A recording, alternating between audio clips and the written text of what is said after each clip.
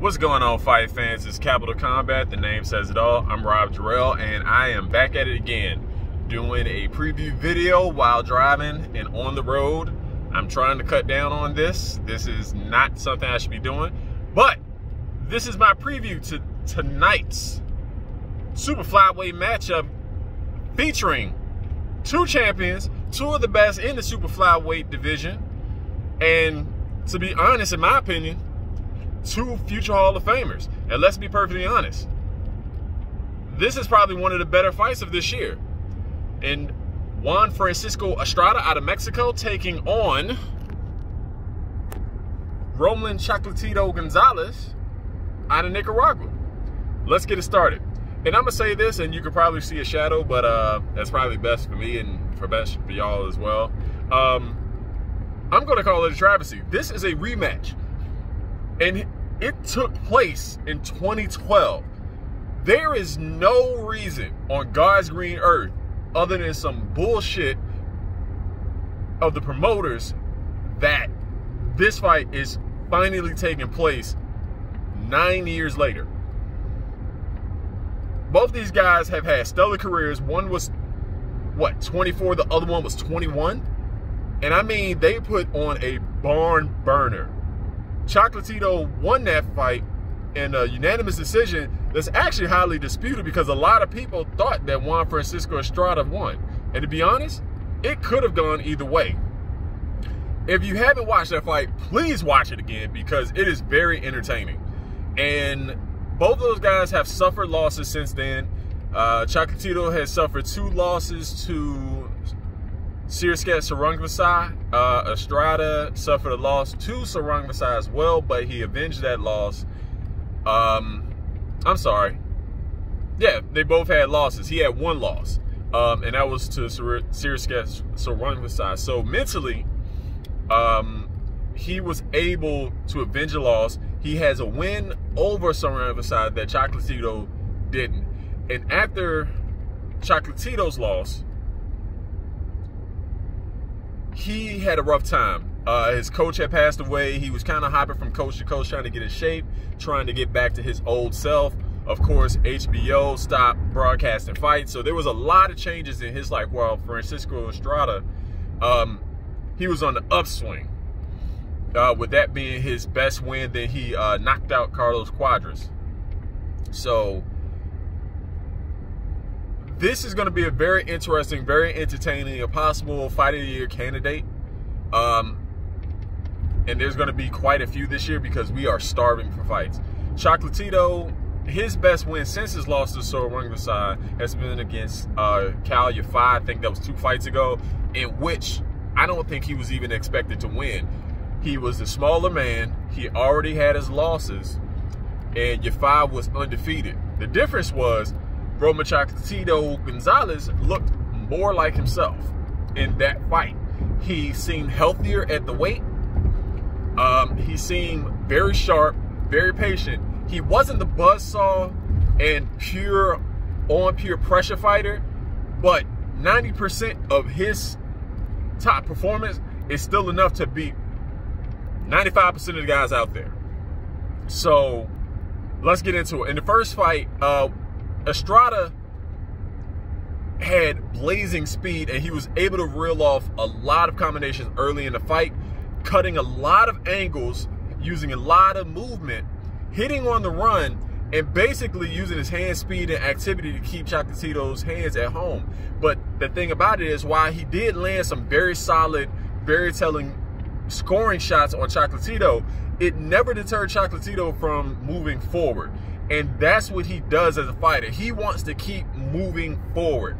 He can use his feet, put himself in a position, not really one to cut off the ring with his feet, but he does use his right hand to keep from moving laterally from the opponent moving laterally to their left to his right.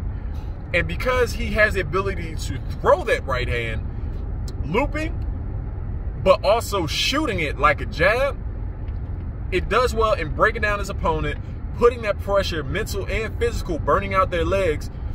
And then as soon as they stop, he can sit down on his punches much better. And he is just a much more explosive and thudding puncher than Estrada.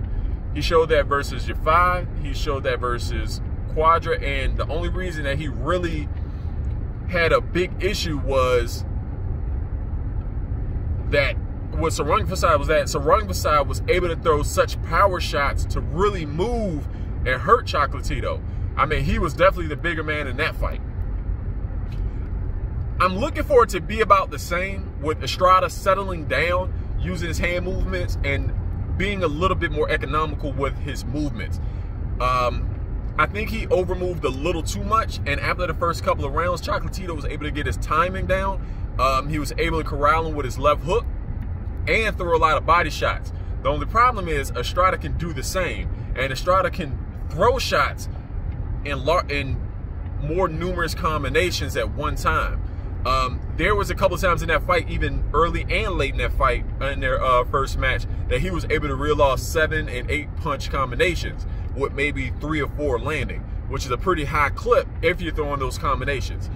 His best bet is to get Chocolatito to keep his hands home and keep him from getting off. But unfortunately, if he's going to move the same like he did in that fight and not use his upper body movement to make Chocolatito miss, it's going to look a lot of the same. Chocolatito, on the other hand, his legs have looked better as of late, and still applying that pressure. It could be age, it could be the damage from Sarang Fasad, it could be his new coach. He's still moving forward, but he's not lunging as much, he's setting. And a lot of times in his fight, he would lunge, he would be more explosive, but he'd throw himself off a spot where he'd have to throw his right hand step with his right foot, then come around with the left in another step. Now, it landed on a lot of guys because he was able to land that lead right. But with this one, with Estrada, he just can't do that. Because Estrada moves, he can't just shoot the right hand all the time.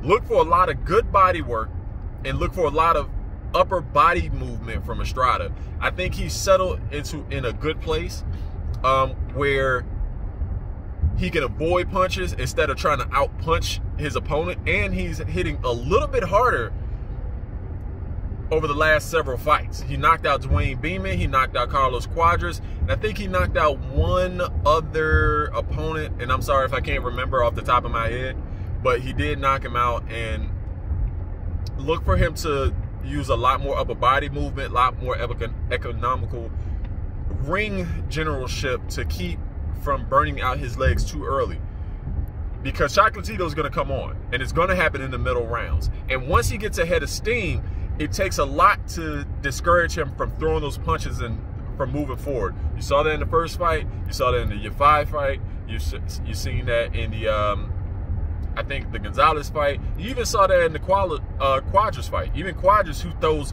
a hell of a lot of punches, he still ended up landing a lot more thudding shots and burning him out as time wore on.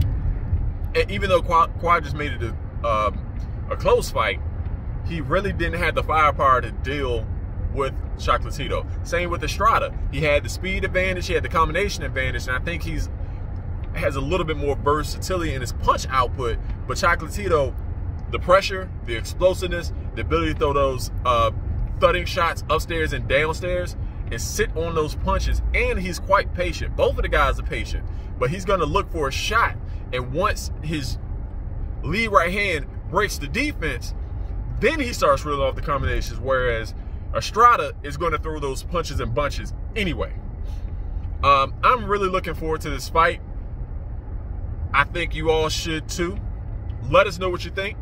Are you looking forward to this fight as well? Let us know in the comments down below. Hit us up at Facebook, Capital Combat, same at Instagram, and you can email us at Gmail. Just a note, Serious Cat Sarang Fasad is fighting this weekend, but it's untelevised, so if you can find that foreign broadcast or hit the YouTube search bar and maybe post it for us if I can't find it, please do that, because I think he's going to put on an entertaining fight as well. He has never really put on a boring fight. That's all I got for you guys today, and until next time, fight on.